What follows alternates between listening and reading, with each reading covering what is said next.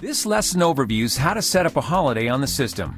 Holidays are specific days in the year when a standard schedule does not apply. For example, New Year's Day is a holiday that often falls on a weekday, so the office is closed to employees.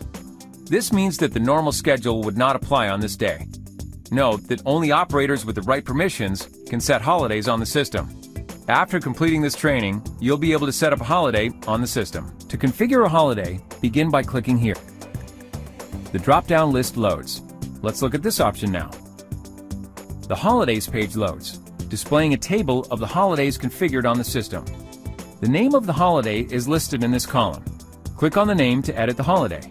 The date of the holiday appears here, and the type of holiday appears in this column. Note that the system can support up to 8 different holidays. The holiday type is a number from 1 to 8, where the number's significance is user-defined.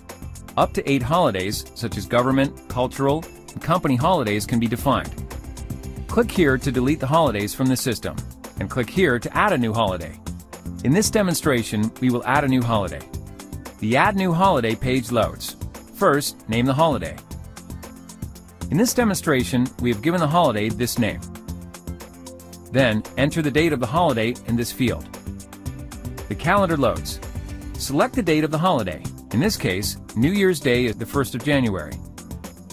Some holidays are longer than one day. For example, American Thanksgiving is often combined with Black Friday to make a 2-day holiday. To make a 2-day holiday, use this field. Because New Year's Day is not a 2-day holiday, we will leave this field unchanged. In this demonstration, we will define this holiday as Type 1. We're defining it as Type 1 because a Type 1 holiday on our system is for national holidays.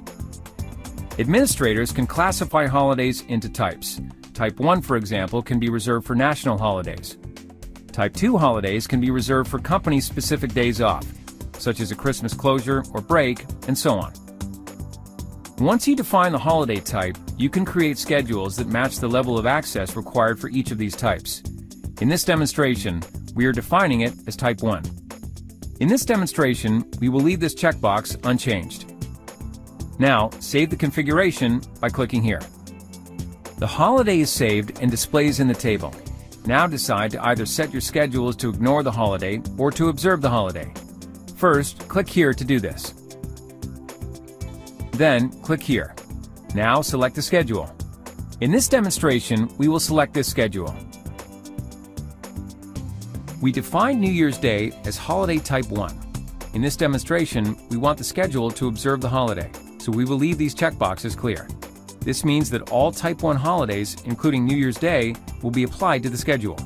To repeat, leaving these boxes unchecked applies the holiday to the schedule. If you want the schedule to ignore the holiday type, then you must click the checkbox.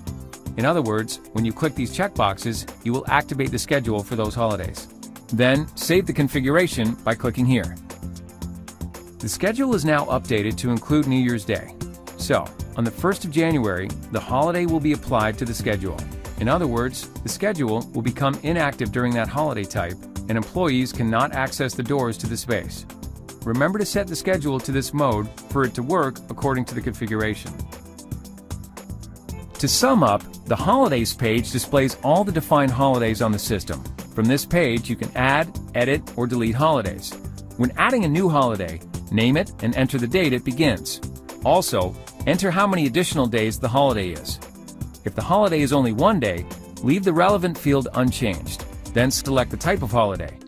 Then, in the Schedules page, set specific schedules to ignore the holiday type by clicking the relevant checkboxes, if applicable.